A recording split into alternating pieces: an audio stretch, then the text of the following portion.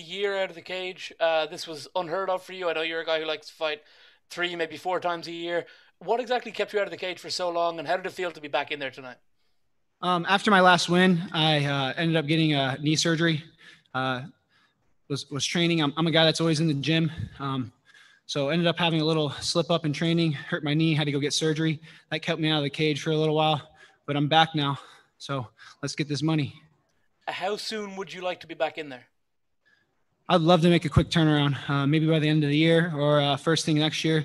I just love to fight. This is my job.